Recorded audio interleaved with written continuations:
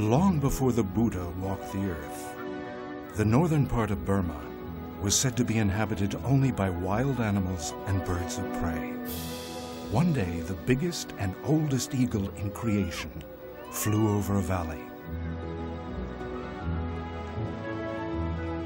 On a hillside shone an enormous morsel of fresh meat, bright red in color.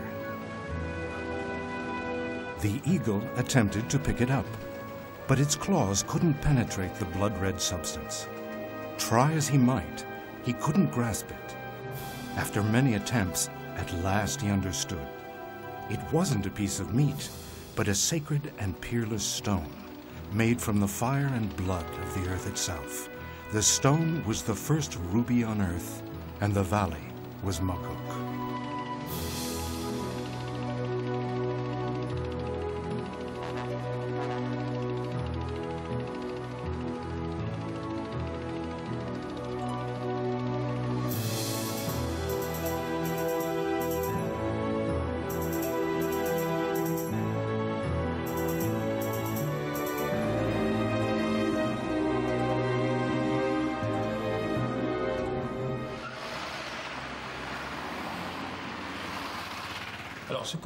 I'd like to show you this ruby necklace. The rubies are very beautiful. They're pigeon's blood, which is the rarest color of ruby. They come from Burma.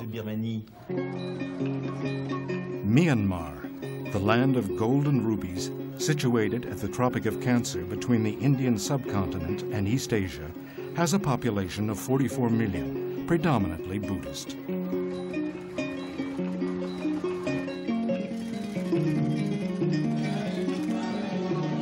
In the capital city of Rangoon, the great Shwedagon Pagoda is believed to have been built in Buddha's time. The gold and precious stones with which it is covered are the offerings of devotees over the centuries. 5,448 diamonds, including one of 76 carats, and 2,377 of the finest colored rubies, adorn its spire. Most of these stones come from the remote mountainous regions of the north, near the Chinese border. In the Shan Plateau, the red stone has been extracted since prehistoric times.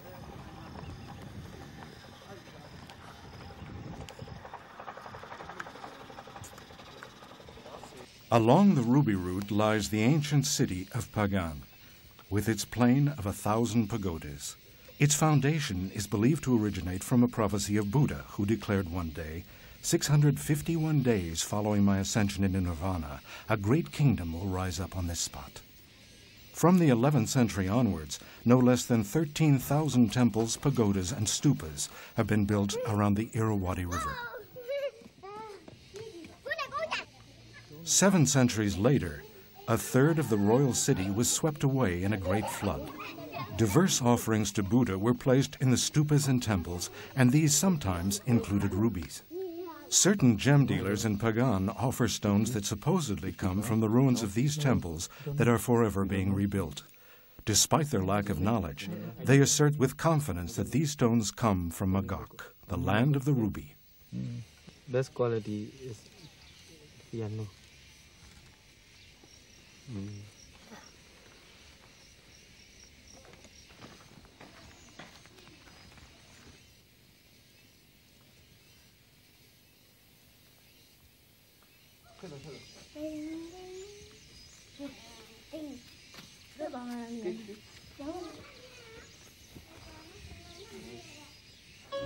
In a temple, out of sight of curious eyes, observed only by their god, they reveal their treasures.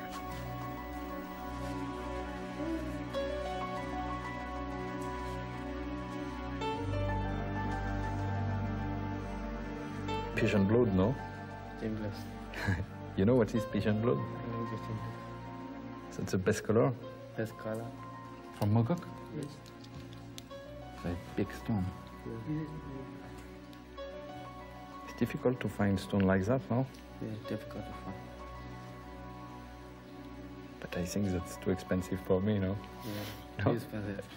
The other one is too expensive. Too beautiful to be true, And far too inexpensive for their large size, these stones take in many an inexperienced buyer.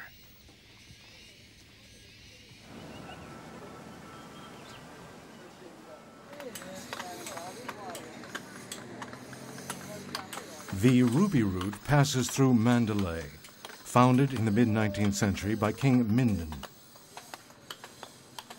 Here, sculptors carve statues of Buddha out of white marble.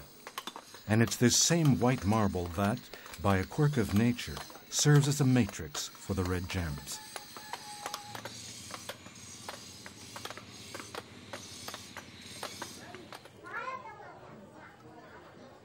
The Burmese king consulted an Indian woman astrologer to find out what the future held for him.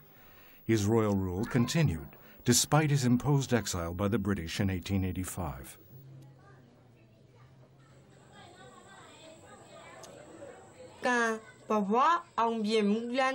You have two very important lifelines. You will go on a successful journey to Mogok, where you will find precious things. To help you succeed, I am going to give you something that will bring you good fortune.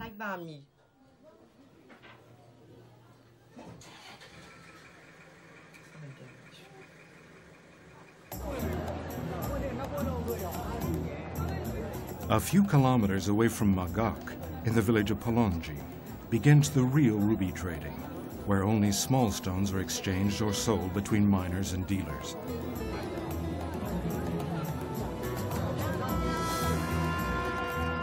Some of the stones have already been cut in order to better display their effect, like the star rubies, whose tiny needles of titanium oxide catch and reflect back light in the form of a six-ray star. Gem dealing is mainly carried out by women here. This stone's worth 40,000 kyats. That much? Yes. For the canasay, I choose the soil where I want to look for stones. This stone was found through sifting the soil.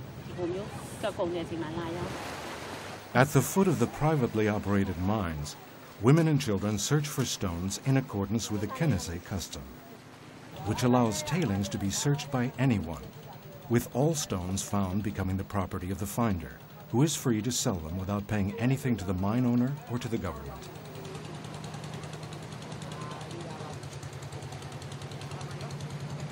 Under the British rule, this practice was restricted to women only. Any man who so much as bent down to touch a stone on the ground without having a license was subject to imprisonment. Gems found in this way are often small in size and are stored for safekeeping inside the finder's mouth. This practice, however, also enables the theft and illegal sale of large numbers of stones. On a site where supervision is not so tight, a miner can drop a ruby into the tailings area where the canasay is practiced. The stone will then be accidentally found by a canasay woman accomplice who now legally owns it.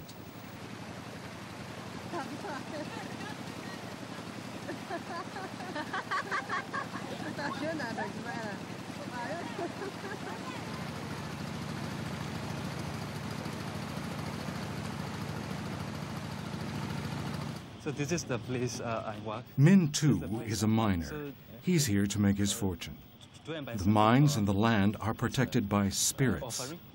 The local inhabitants are very superstitious and believe strongly in the supernatural.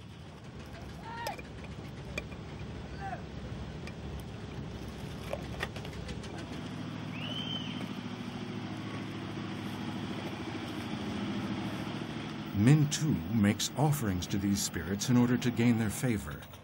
They are represented by a coconut surrounded by bananas and are called nuts.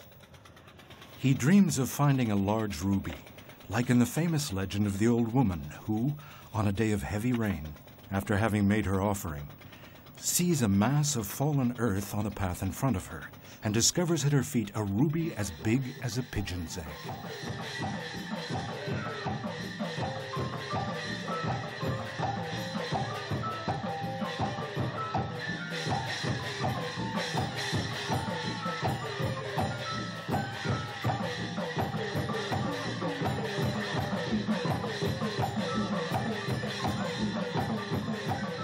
This spirit worship existed long before the arrival of Buddhism in Myanmar, and one can count today 37 different nats or spirits who are legendary heroes. Offerings are made to gain their favor or to appease them. They are celebrated during the Nat Pu festival, and one of the main characters is the Nat Kadao, or female spirit, who attempts to seduce the deities with her frenzied dances, watched by a crowd of fascinated onlookers. This character, who is often a man dressed up as a woman, gives advice on everyday matters, as well as medical and spiritual questions. This animistic cult is very particular to Myanmar.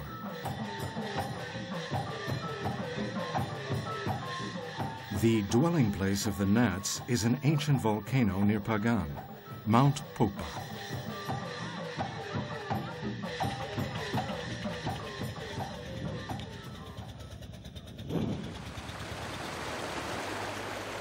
Three years ago, this gaping hole was a peaceful village.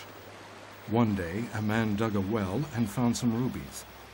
The village was dismantled and relocated. Frenzied digging began in these gemstone-bearing deposits, transported here over thousands of years by the streams and rivers now diverted. The local name for this soil is Bayon.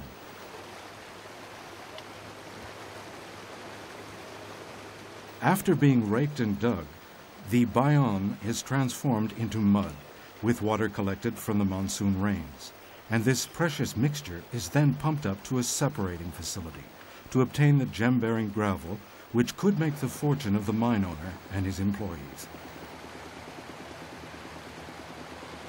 The miners receive food, but their pay is based on a percentage of their findings.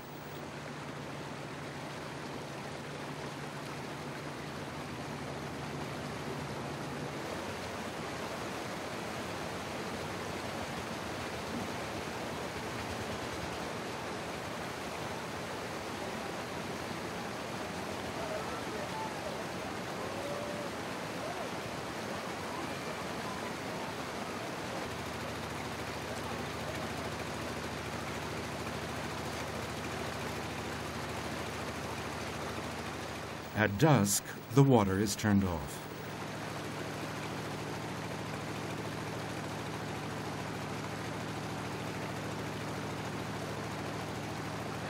Under the watchful eye of the supervisor, the miners pick out the biggest stones.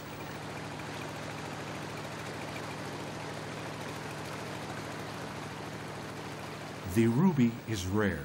One isn't found every day, and exceptional stones are even rarer.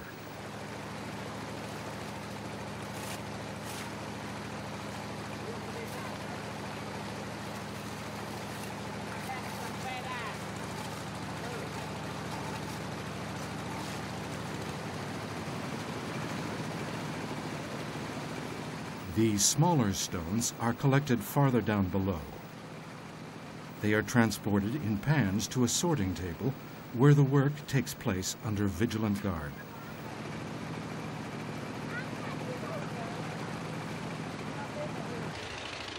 Around 60 million years ago, at the time when the Himalayas were formed, limestone impurities rich in aluminum and oxygen were subjected to high temperatures due to magma rising up to the Earth's surface through faults.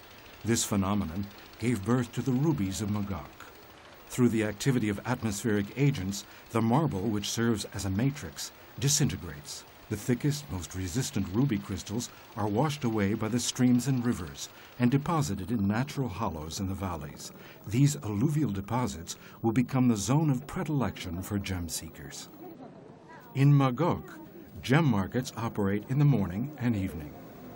The larger stones are bought and sold amongst the local inhabitants, and this trading is, again, mainly carried out by women. The hour is well chosen, as the pink-hued lights of dawn and dusk show off the red color of the stone, which is further accentuated by the brass display plates. At the ruby market, a further danger awaits the inexperienced buyer. The spinel, a stone very similar to the ruby in its color and chemical composition, and which is found in the same deposits. Its former name was the Balas ruby. The Black Prince's ruby, set into the Royal Crown of England next to the Cullinan diamond, is nothing more than a superb spinel. In Mogok, fortunes can be easily made, as gem-bearing alluvia from the nearby mountains inundate the valley.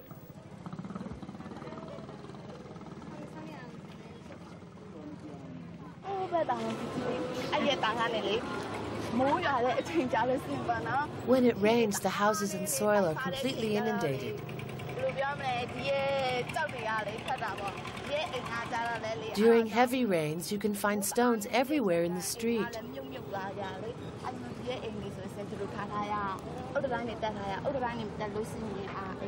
Women who haven't managed to sell all their stones at the market trade with bigger dealers, like Dr. Sanango. Hello. Hello. Hello. Hello. These people are, some of them, gem traders by themselves. Some of them, brokers. They brought other people's stones to sell here. And some of them, miners. They found their stones in their mines to come and sell here. And you? And me, I buy. I have a mine. Right? I have my miners. And then they work for me. And sometimes I go to them. And if I find rubies here, like people like you who came here, I sell. And sometimes I buy from these people. The dealers employ brokers not only to sell their stones, but also to provide them with information on what valuable stones have recently appeared on the market and the prices bid for them, so that they can make their own offers in line with this.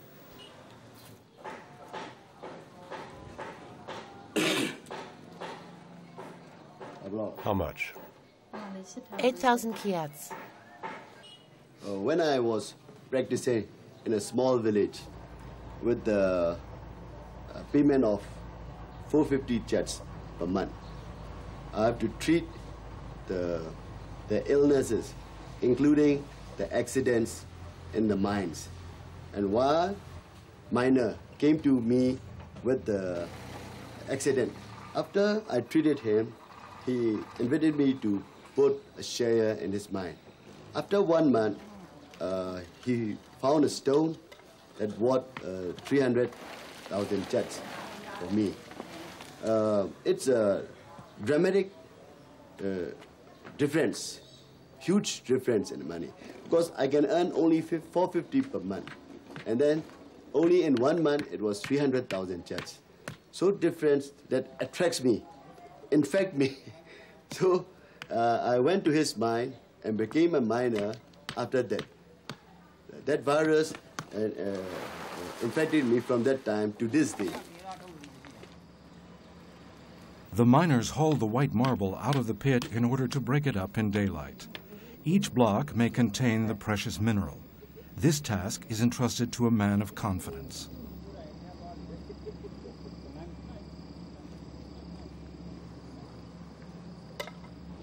It's very beautiful and very good quality too.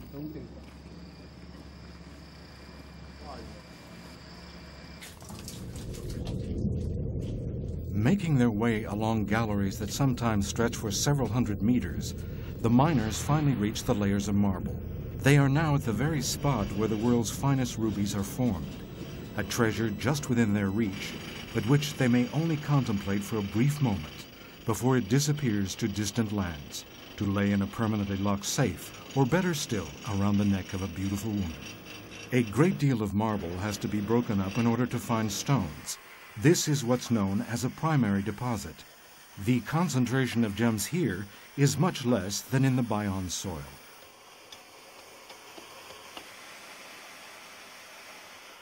The dust in these non-ventilated galleries doesn't prevent the practiced eye of the miners from detecting the slightest glint of red.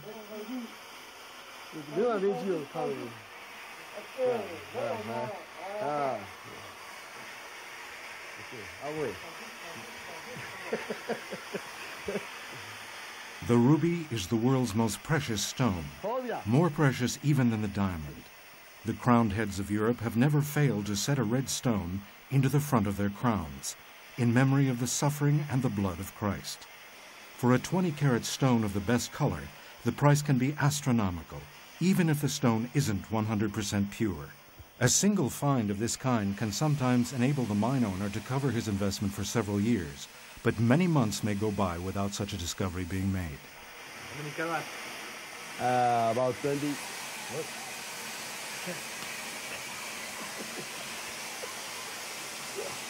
And how much is it a stone? Oh, This stone?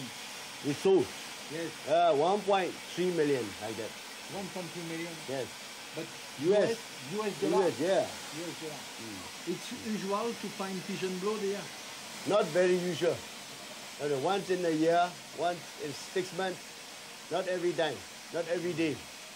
Sometimes it takes 2-3 years to find a very beautiful one. But that...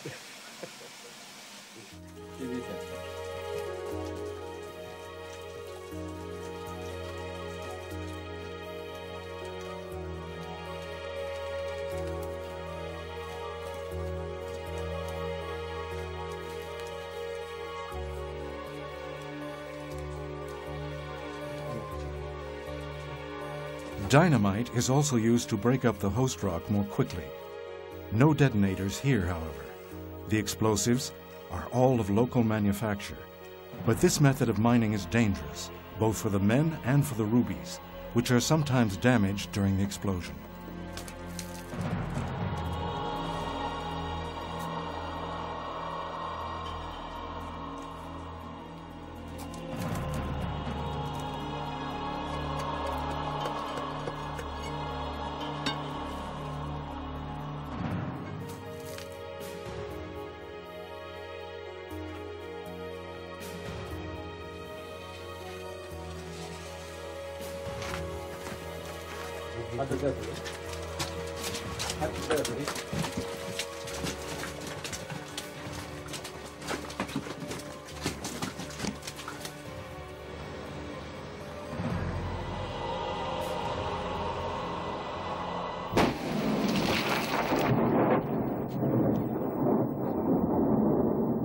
After having been meticulously inspected, the blocks of marble obtained from this form of mining are thrown away into the tailings at the foot of the mining site. In the Kyoksong Valley, the Kanase women and children are now free to search for stones in these discarded blocks. The doctor sometimes buys stones from them. Ladies, can you show me what you've got there? Huh? Do you have any small stones?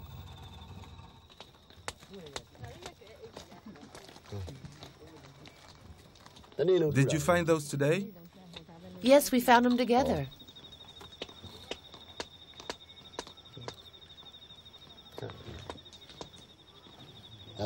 How much?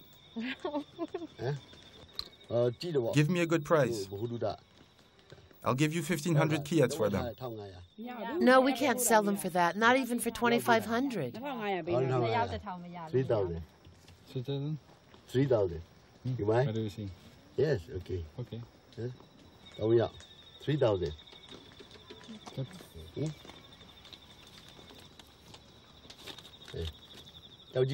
I hope you find some good stones and sell them and make a lot of money, so you won't have any debts. Yeah, that's the main thing. Thank you very much. You've made a good deal. Bye now.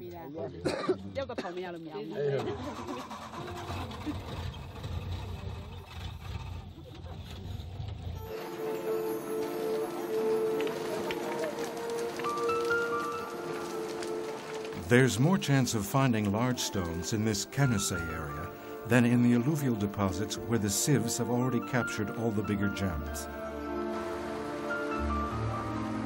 With a simple hammer blow, the miners can come across an exceptional ruby, but these discoveries are very few and far between.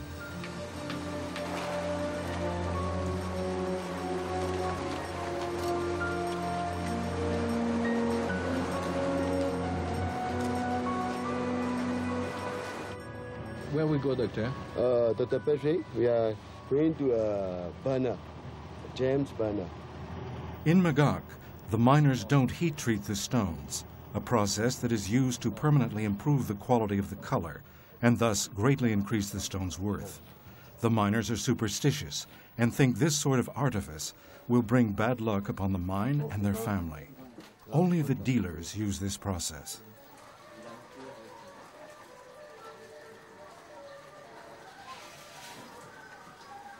Mogok rubies are, in fact, not easy to treat. Their internal inclusions are often not very heat resistant.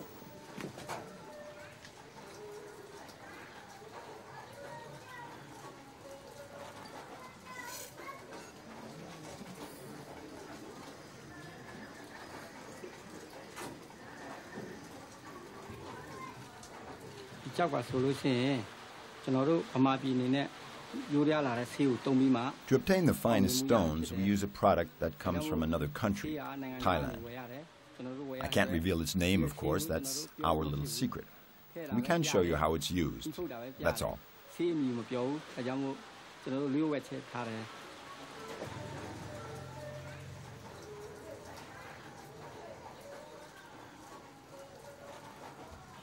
Color is of crucial importance in a ruby's value.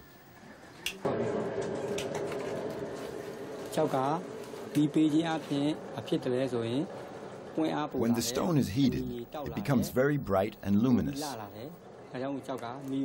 In order to obtain a precious stone, it has to be heated for 45 minutes. The stone then has a more attractive aspect, and this increases its value. At first, the stone is very dark, but after heating, its color becomes much lighter than before. The rubies of this region have strong red fluorescence under ultraviolet light and are peerless in the world of gems. There are several different colors, and the finest and most sought after is the pigeon's blood. The second is yong tui, or rabbit's blood, which is slightly darker red. Third is a deep hot pink, named bokaik, or preference of the British. Fourth is a light pink color, termed li kao seat, or bracelet quality. And finally, at the bottom of the scale is the dark red color termed kalango, which means even an Indian would cry. It's mainly these lower grade colors that are heat treated in order to upgrade their quality.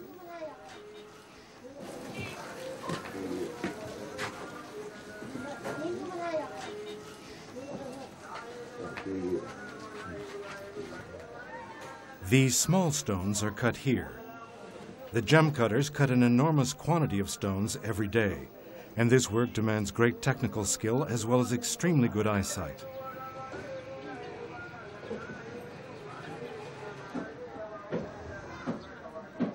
The heated stone is stuck onto a bamboo peg with adhesive wax. This style of cutting hasn't changed for generations. The machines are manual.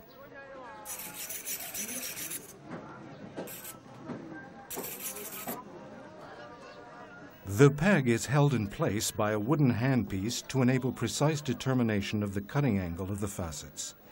After each cut, the gem cutter inspects his work.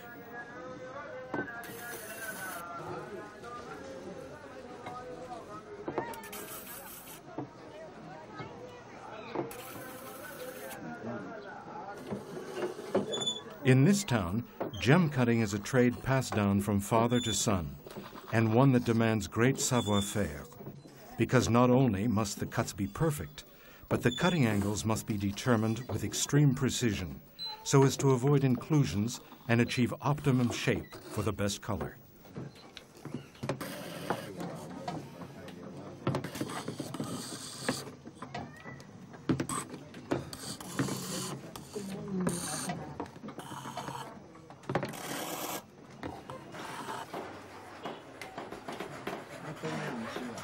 These stones cut in Mogok are intended for the local market. The jewelry mounted here is typically Burmese. The jewelers transform 24-karat pure gold into a 22-karat alloy, which is harder.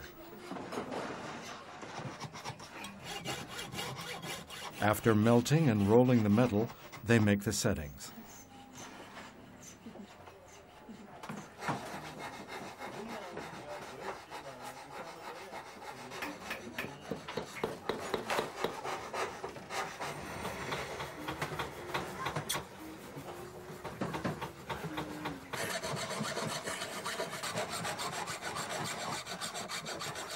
The jewelers also use blue sapphires, which are a gem quality of the mineral corundum, like the ruby, though less rare.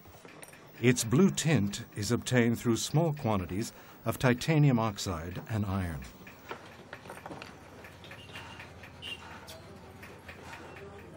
Burmese women like to look attractive. They like to display and safeguard their wealth in the form of jewelry, which is easily transportable.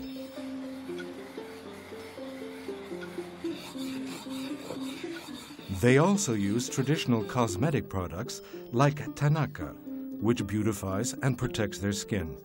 This paste is made from grinding the bark of a tree branch and mixing it with water.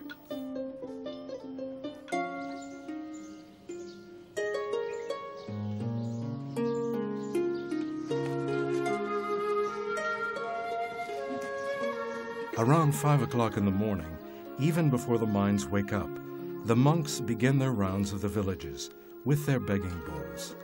It's forbidden for them to work, and they seem to observe with a sort of otherworldly detachment the excitation caused by the ruby. In order to become a true Buddhist, young Burmese boys must go through a period of initiation. This is called the novitiate.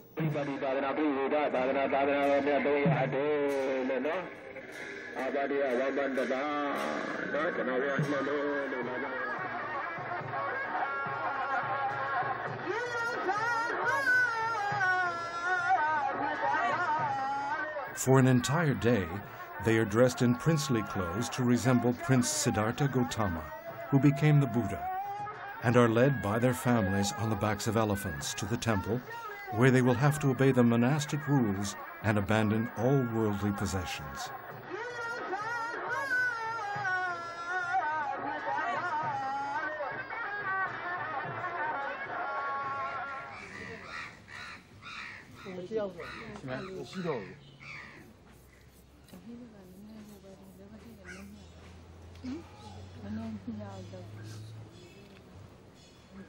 All Burmese people spend a few weeks or even years in a monastery, which they are free to leave at any moment.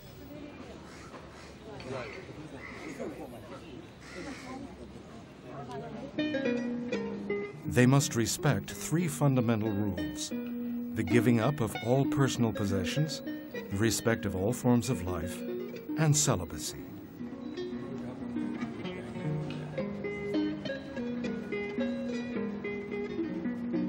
All this provides a striking contrast to the quest for precious stones and the fever this inspires, as is illustrated by the legend of Gamuk.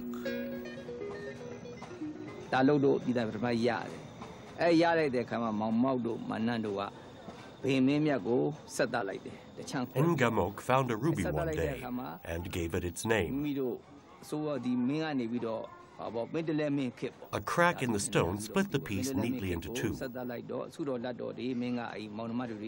One piece was presented to the king, and the other was sold by a merchant to the Emperor of China. This latter made a gift of it to the Burmese sovereign, who noticed that the 2 pieces fitted together perfectly. Furious at this fraud, he ordered Ngamuk and all the inhabitants of his village to be burned alive. It is said that on the side of the road where the tragedy took place, no more rubies are to be found.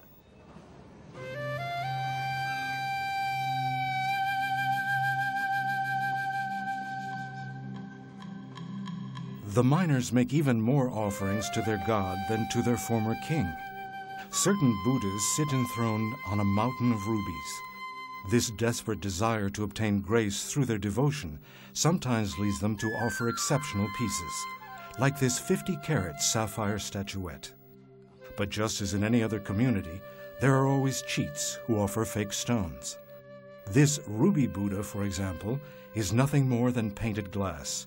You can't trick a god. He'll give you back tenfold what you have given him. The choice is yours.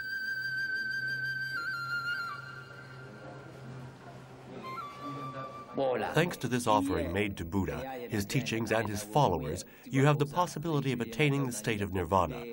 In life, donations are a good action for everyone, and your wishes will come true if you earn merit.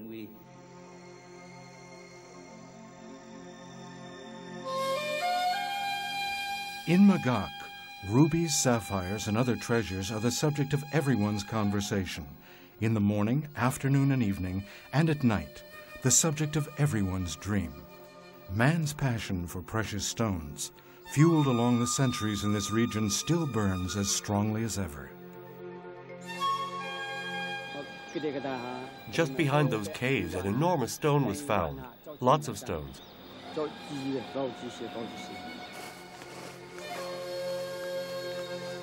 Sayadaw Ovitokeda is well aware that his pagoda is perched on a peak of ruby-bearing white marble in the center of the most prosperous mining site in the region, where the biggest stones are found.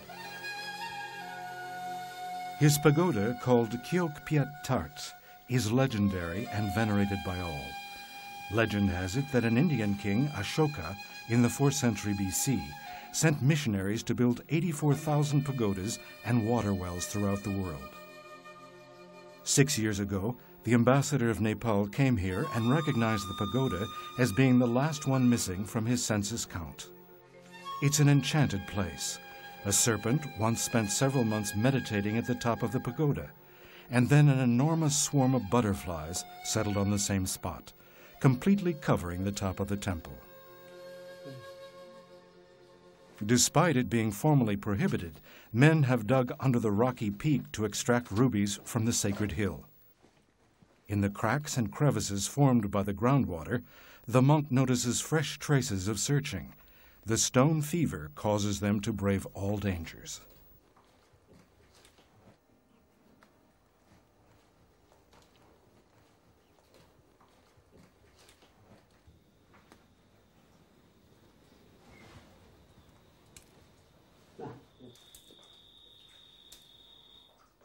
It's here. Come, come. As well as being out of bounds to gem seekers, an old legend surrounds this underground site. It is believed to be jealously guarded by dragons. It's incredible. And the people think that's a teeth of dragon? Yes, I believe. Well, yes? Not the scientific way. In my olden days, inside, some are broken, and a very big hole that has a spindle inside that. The people from here believe very powerful dragon. And then that's I got the evidence. Dragon live under the earth, because these stones, these gems from the mines, digging again and again, we found inside. This famous dragon's tooth is nothing more than the fossilized tooth of a now extinct herbivore. Some time ago, some villagers found a tooth like this in a mine.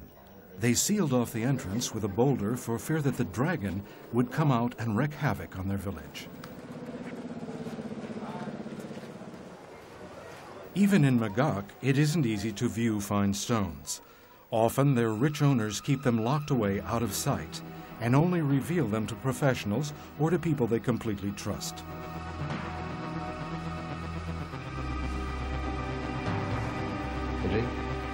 Here you will see very exceptional things.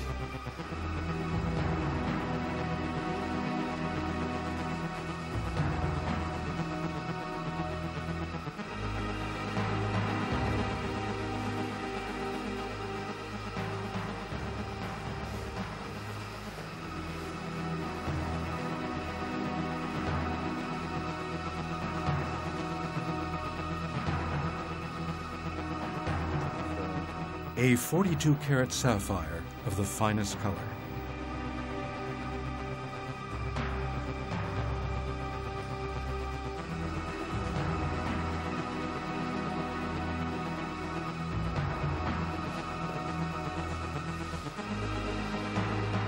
This ruby rivière, comprising 22 6-carat each pigeon's blood stones, is priceless.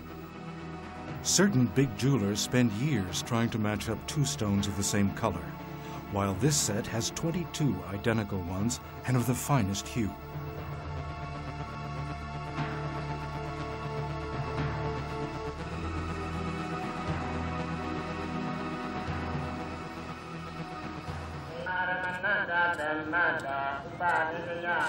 According to legend, a group of bandits banished by the Burmese king found some rubies in the valley and offered them to the king in exchange for his pardon. This land belonged to the Shan prince, but the king, seeing such treasure, simply annexed the region, compensating the hapless prince with a small piece of his own land, far less rich in gems.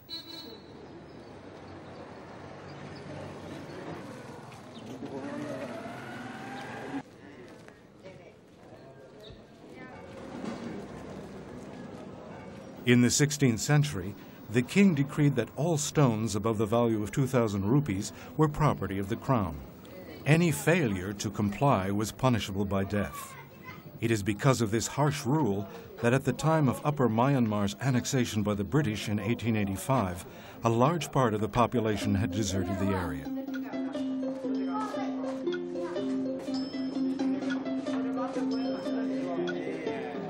Okay, don't rain today, eh?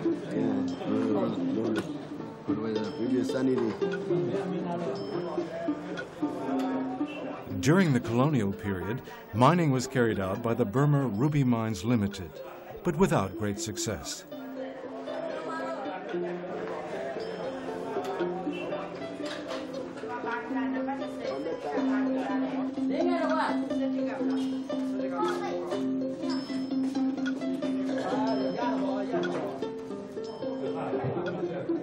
Today, independent miners lease concessions from the Myanmar Gems Enterprise.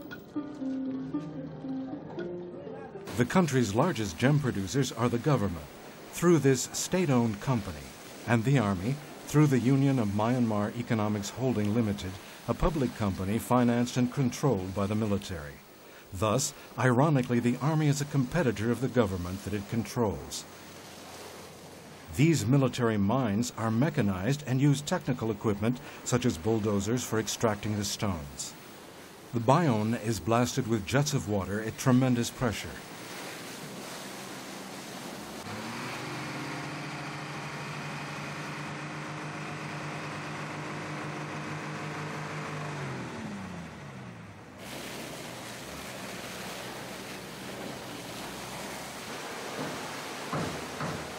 The gemstone-bearing mud slides down into the separating facility, which is closely guarded.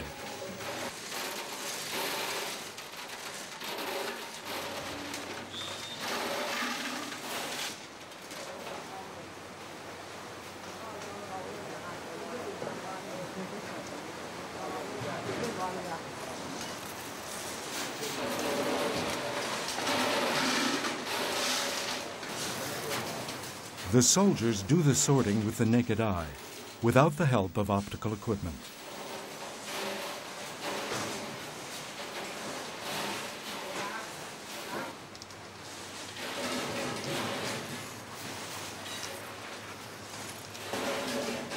The daily production will be sent to Rangoon to be sold at the Gem Emporium, which is held biannual.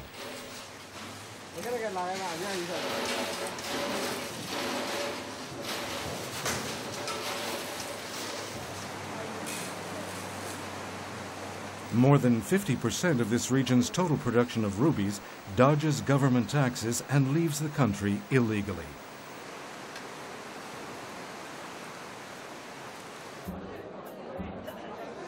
In the streets and markets of Rangoon, one often meets sellers proposing stones to tourists.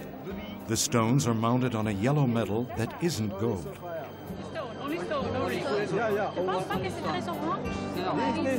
Not gold. This silver ring. This silver ring. So I have lower price.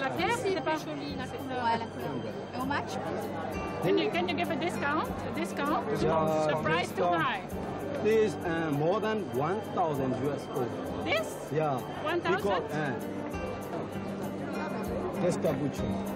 Cabochon? Yeah, cabochon sapphire.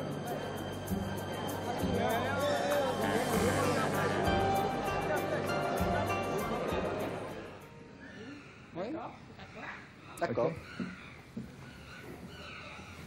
C'est une grosse pierre. Well, that's a big stone. How much did you pay for it? $500. That's not very much for a stone this size. I'm looking to see if there are any inclusions or something which tells us that the stone is fake. I'm sorry to disappoint you, but it's a fake. That's often the case when you buy in the street. That's unfortunate. We're leaving tomorrow. You've bought a stone worth around $5. It's what's called a French diamond. It's a stone made by the Verneuil process. It's a synthetic ruby.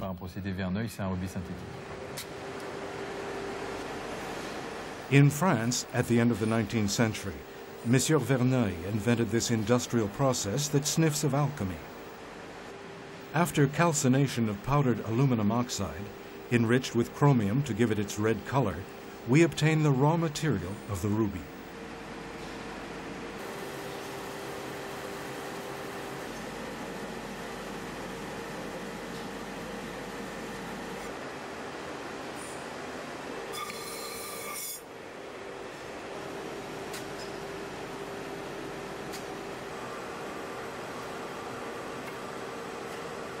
This alumina is sieved and stocked.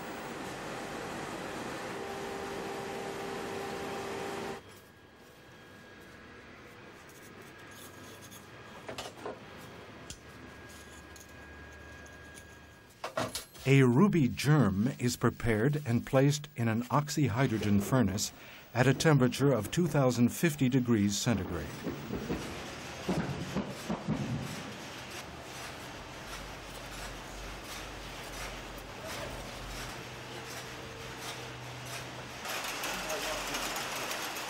In an airtight container, a tiny hammer knocks the alumina powder into the flame, which melts it. It's crucial to maintain the temperature constant because a difference of a single degree alters the crystallization. The melted powder drops onto the germ and initiates the crystallization. This is where alchemy begins. What nature takes millions of years to achieve, man will take only 16 hours to create a synthetic Verneuil ruby. A cut with a saw prevents the crystal from shattering by freeing the tension caused by supercooling.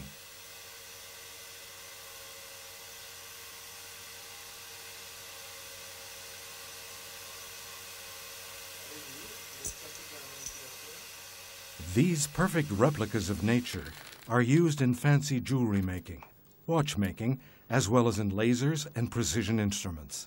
Each year, 2 tons of rubies leave this factory, which is the only one of its kind in France.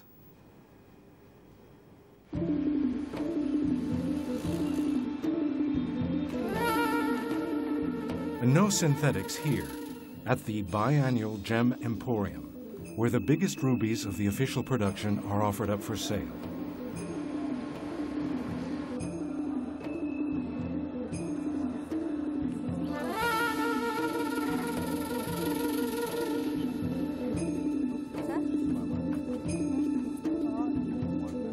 Few deals in big stones. She comes to these auctions to find the stones that interest her.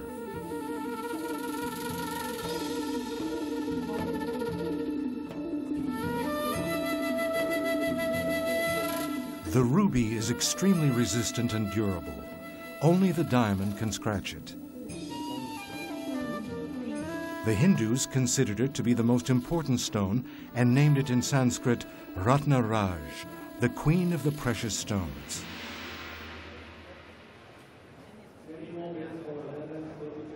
A few years ago, a 52-carat Pigeon's Blood Ruby of exceptional quality was sold here for $6 million to a Chinese buyer. The buyers are mainly Burmese or Thais. The reserve price is determined by an expert.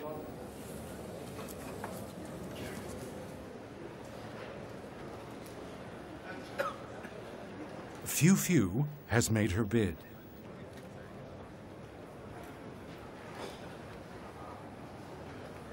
$11.31, one bid. Any more bids? Reserve price $15,200. Unfortunately, The stone will be leaving in other hands.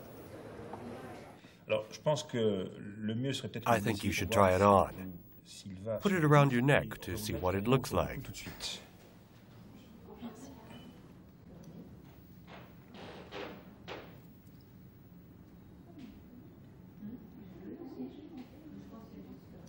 The rubies are pigeon's blood, which is the finest color for rubies, and tells us that they're Burmese, which is a guarantee of excellence.